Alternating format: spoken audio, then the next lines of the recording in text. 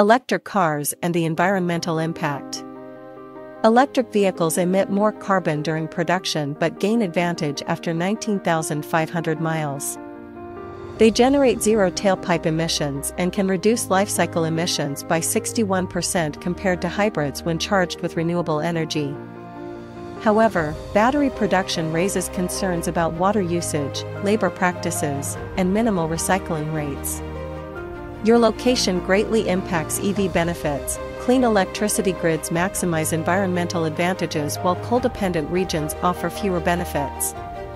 The full environmental picture reveals important nuances beyond simple comparisons. The carbon footprint, EVs versus gas vehicles. While comparing the environmental impact of electric and conventional vehicles, evaluating their carbon footprints reveals significant differences throughout their life cycles. EVs initially generate higher emissions, 11 to 14 metric tons CO2, during manufacturing compared to gas vehicles, 6 to 9 metric tons, primarily due to battery production. However, this manufacturing deficit is quickly overcome during operation. Gas vehicles emit 400 grams CO2 per mile, accumulating 46 metric tons over 12 years, while EVs produce zero tailpipe emissions. You'll find EVs gain a carbon advantage after just 19,500 miles, about 1.5 years of typical driving. Your location matters too. EVs charged in renewable heavy grids can emit 61% less than hybrids, while grid improvements continue to widen this gap. Battery production challenges and environmental costs. The environmental benefits of electric vehicles during operation present only part of their ecological story, as battery production introduces significant sustainability challenges. You'll find raw material extraction particularly problematic. Lithium mining consumes 65% of water in Chile's Atacama region, while cobalt extraction often involves unsafe labor practices and deforestation. Manufacturing processes compound these issues.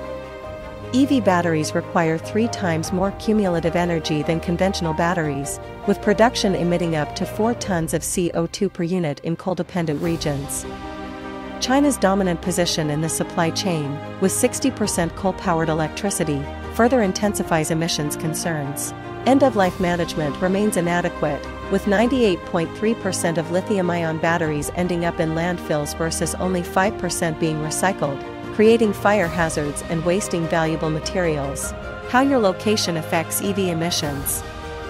Living in areas with clean electricity generation fundamentally transforms your electric vehicle's environmental impact, creating significant regional variations in emissions profiles.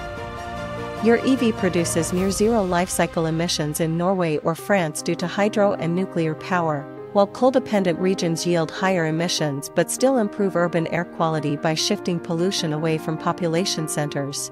Your charging location matters critically. California charged EVs emit less than those charged in coal-heavy Midwest states. Even in fossil fuel-dominated grids, you'll reduce urban pollutant exposure through eliminated tailpipe emissions and regenerative braking capabilities that cut PM2.5 by approximately 25%.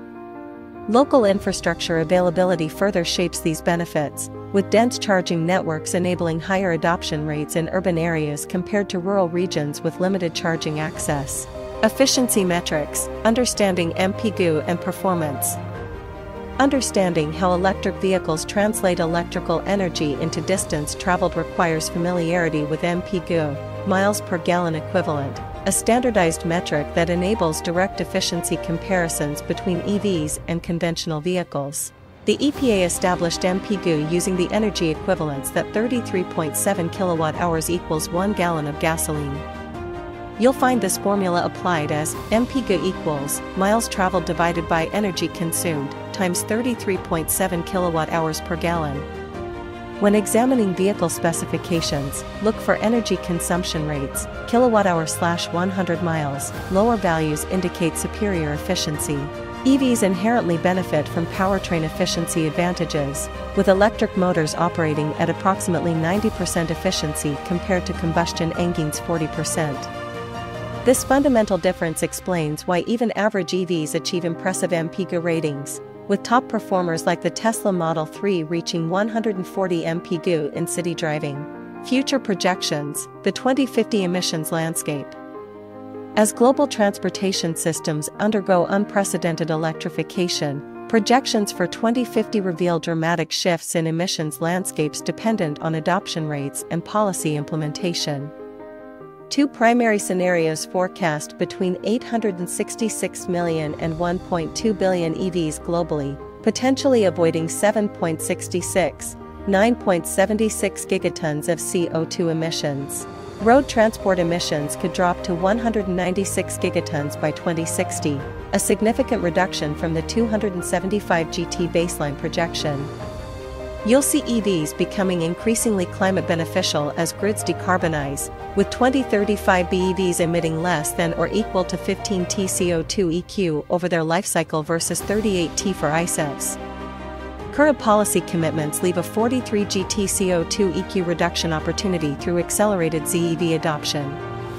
Financial benefits align with environmental gains, with Scenario 2 projecting $15.54 trillion in operational savings by mid-century.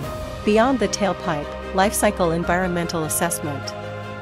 While tailpipe emissions represent the most visible environmental impact of vehicles, an extensive lifecycle assessment reveals a more complex picture of electric vehicle sustainability. BEVs currently generate 46% higher production emissions than conventional vehicles, primarily from battery manufacturing and material processing. However, this manufacturing deficit is more than offset during operation. The use phase dominates lifecycle emissions, with BEVs achieving 30% lower overall emissions than ICEVs today, projected to reach 60% by 2050 as electrical grids decarbonize. Challenges remain in resource consumption, with EVs requiring 2 to 3 times more critical raw materials per vehicle. Emerging strategies like battery second life applications and improved recycling infrastructure are essential to mitigate these impacts.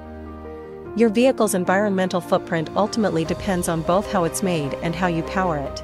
To conclude, you'll need to contemplate the complete lifecycle impacts when evaluating electric vehicles. Your location's grid mix greatly affects your EV's carbon footprint.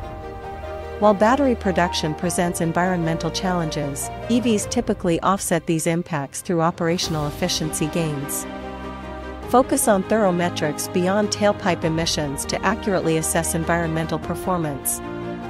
Advancing battery technology and grid decarbonization will further enhance EV's sustainability advantages. Thank you for listening and look forward to seeing you again in my next podcast. Goodbye for now from me, Jenny Newton.